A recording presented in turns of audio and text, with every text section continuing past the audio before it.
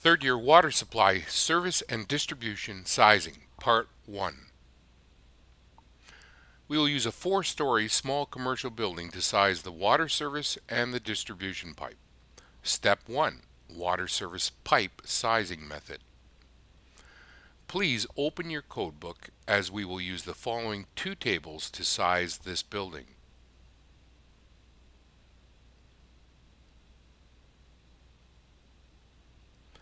Table A2631 will be used to size the water service and the distribution pipe.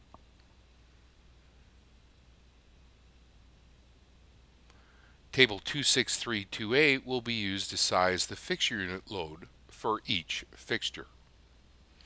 This building consists of 4 stories with 2 apartments on each story. There are 4 bathrooms, 2 kitchens, and 2 clothes washers per story.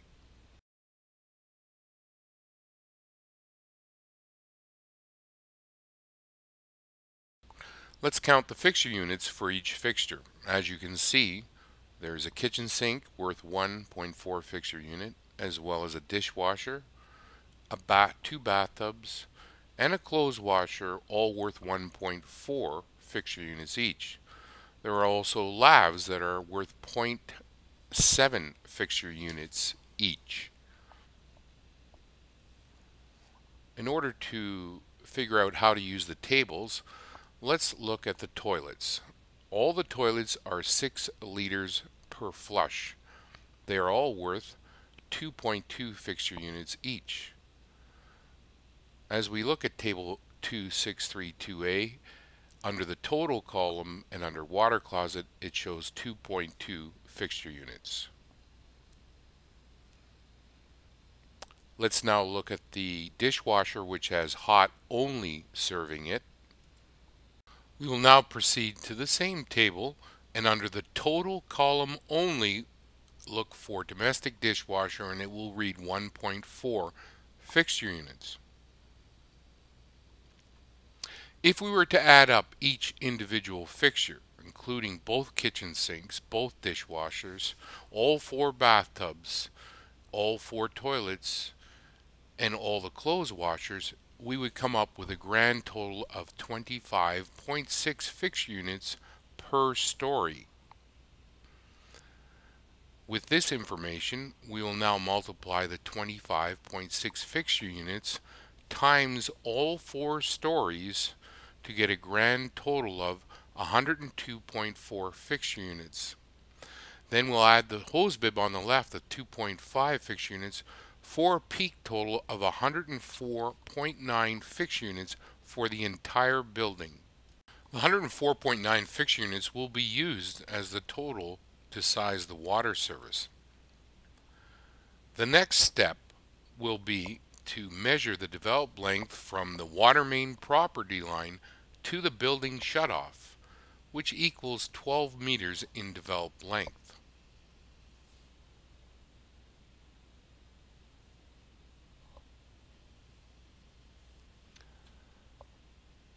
We will then need to find out the pressure at the water main, which is 550 kPa or 80 psi, which is the maximum allowable pressure in a building. The next step is to find out the elevation difference from the water main to the building shutoff, which is in this case 3 meters in total height. We will now use this information in order to size the water service. Each meter of height equals 10 kPa. Therefore, 3 meters times 10 kPa equals 30 kilopascals. Subtract this from the existing water main pressure of 550 kPa, and you will get 520 kPa of building shutoff derated pressure. This will be the pressure that we will use on this table. So scroll over to your table and look under pressure over 413 kPa, because ours is 520 kPa. We will also look at that total developed length of 12 meters. So look at the top of your table under 12. Remember, this developed length is the developed length from the property line to the building shutoff. Now scroll down your table and look at 151. That's the next number higher than the 104.9 total fixed units that we had for the entire building. Scroll to the left and you will see that the water service size is 1.5 inches. We have now sized the water service located outside of the building from the property line to the building shutoff. This completes step 1 of the water service pipe sizing method.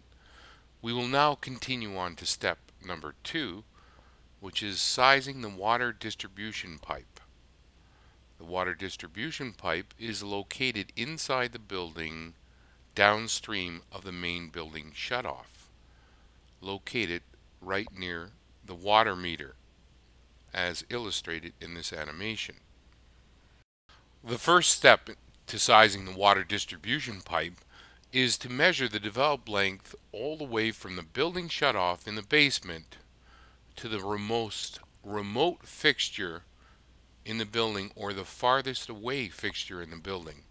In this particular case, it will be on the 4th floor, the top floor, and it will be the clothes washing machine. Its total developed length from the main building shutoff to this most remote fixture, the washing machine, is 31 meters.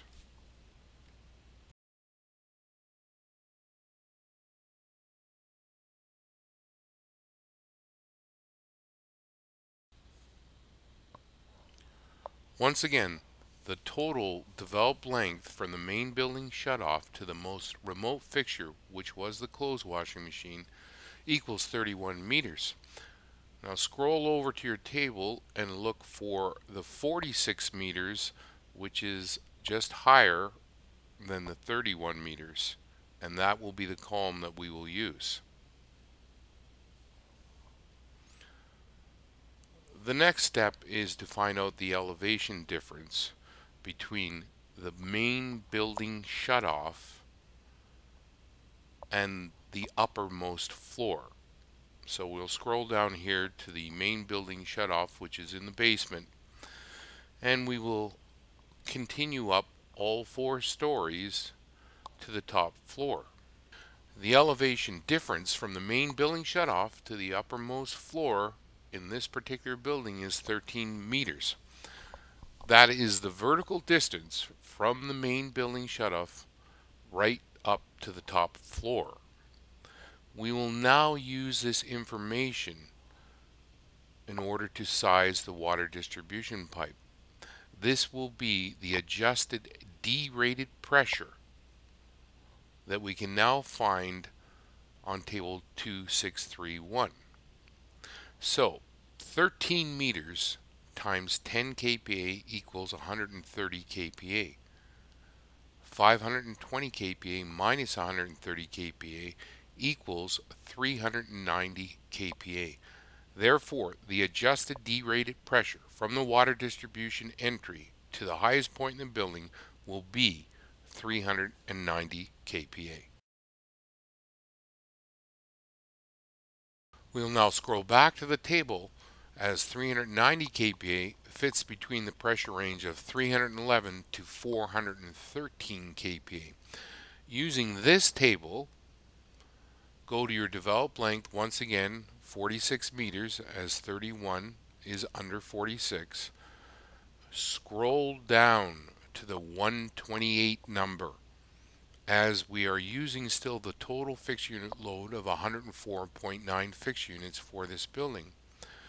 Then scroll to the left and you will find that the size of the water distribution piping will be 1.5 inches in size.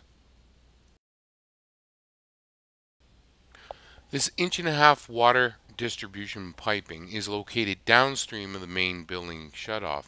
It is the initial water distribution pipe size into the building. We have now completed part 1, sizing the water service and the water distribution pipe. Part 2 will size the water distribution hot and cold branches in the building. Please check your modules for more information on water sizing.